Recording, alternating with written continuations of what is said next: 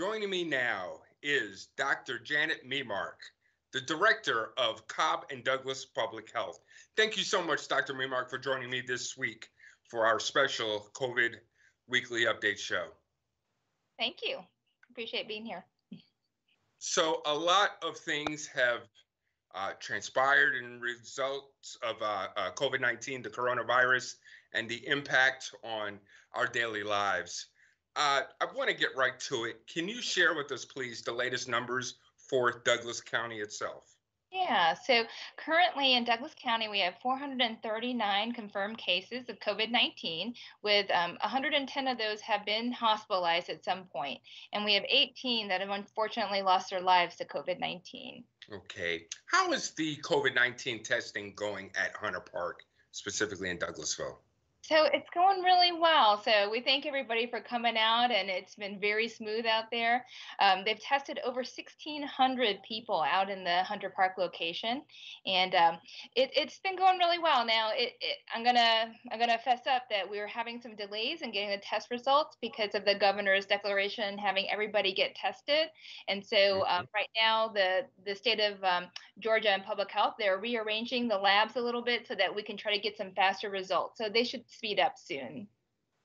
Gotcha. How many tests have been positive? Of the recipients getting tested at Hunter Park, how many have been positive?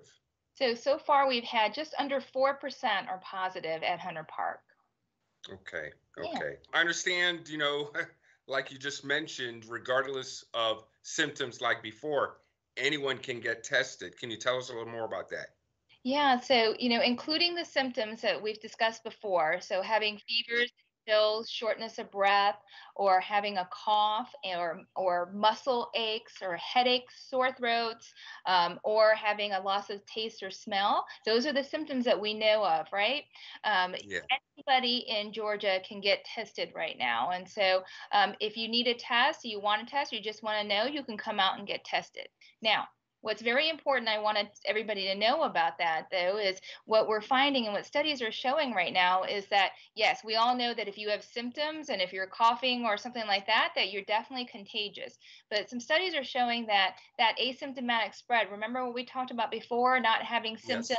And right before symptoms develop, or if you don't have them at all, the time right before symptoms develop, or in the early mild symptoms when they first start, they're finding that you're probably most contagious at that time.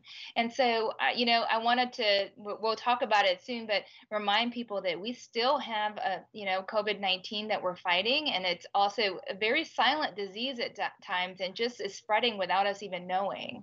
Wow, I really appreciate you sharing that. Oh.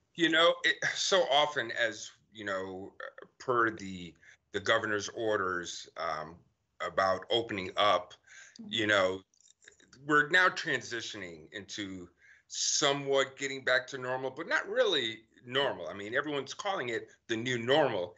Can you give us some advice on how to get back into the normal life? For example, going to work, going shopping, etc. Can you give us some details on the best advice? So thanks so much for asking that. So Douglas County has done such a great job about sheltering in place and social distancing.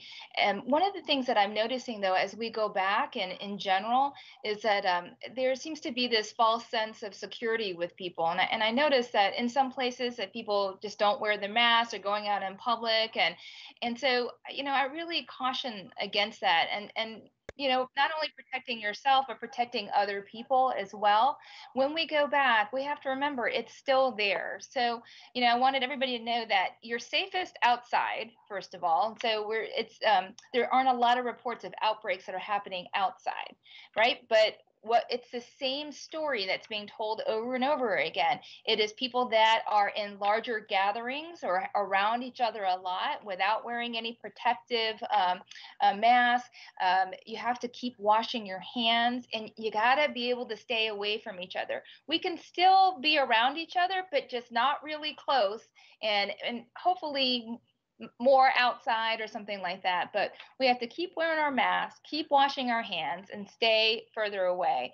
And one of the things I just really wanted people to know to be careful of is the large gatherings. We're not there yet. So that's where a lot of these outbreaks have come from, is funerals and churches and parties. We just had one recently at a barbecue.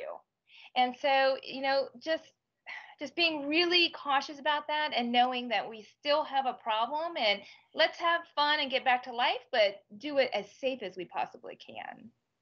Wow. So I want to repeat some of what I heard just to make sure our viewers understand specifically some of the advice that you're sharing with us. Essentially, avoid large gatherings. Is that correct? Yes, sir. Yes, sir. Not only avoiding large and mass gatherings, but something that is really dear to my heart.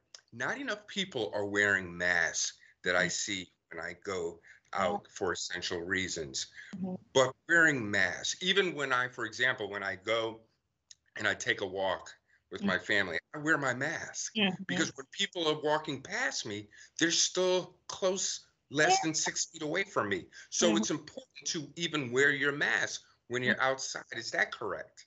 Yeah, there is less of a risk if you're outside, and hopefully you can be social distancing more. But if you can't, you definitely can't social distance away from each other, then I would advise wearing that mask if you can't do that. But definitely inside, because it can stay aerosolized for a little while, you definitely want to protect yourself inside for sure. But outside, try to, when we go to different places, we try to stay pretty far away from each other so we aren't in each other's particles. Gotcha. And of course, social distancing, washing of the hands, and wearing a mask are the most essential things of advice that you're sharing. Yeah. And one more piece of information, as we all go back to work, some of us have not been going back to the traditional offices and stuff, but some of us are going to be going back, right? And so I want people to remember to definitely stay home when you are sick. Make sure that your temperature is being checked and you're checking for those symptoms, right? Every day when you go to work. But what's also really important is, people, we are used to working when we're sick. And I think it's just part of American culture. But, the federal government has put in place a lot of different new leave policies for people. And I want people to just make sure you will most likely have that available to you. So check into that at your workplace. So, and really ask yourself, I got a little cough, it's new. Should I be coming? Because once it comes out, we could be wiping out entire industries. So we really need to be cautious about that and double check your work leave policy because there's new policies that are in place. Gotcha. Wow. Great advice. Great advice. Dr. Memark, is there anything else you would like to share with our viewers that you feel is just as important? No, I think I covered everything. I just want everybody to be safe, and thank you so much. And I know Madam Chair, Dr. Jackson Jones, has been doing just a great job. We spoke last night, and she's just slowly opening. She's not doing the, just rip off the Band-Aid, and that's so appreciated. And it's really doing a lot to protect people. So I just want to make sure everybody knew that. Absolutely. And I think that's a critical point. As a matter of fact, just as businesses are coming up and opening up, so is the Douglas County Courthouse. We have feverishly been working throughout the week in regards to signage, posting signage. Just at yesterday's Board of Commissioners meeting, we discussed and unveiled the details of a signed order with all the particulars, the spacing, social distancing spacing inside the courtrooms, as well as offering hand sanitizer dispensers in public areas as well. So we're doing the best we can to help the Doing public. great. A lot of planning. Very good. Dr. Memark, thank you so much. Thank you for allowing yourself to be available with your busy schedule and busy day. Thank you for being with us here at DCTV 23. Thank you all. Y'all stay safe, okay? Will do. Thank you.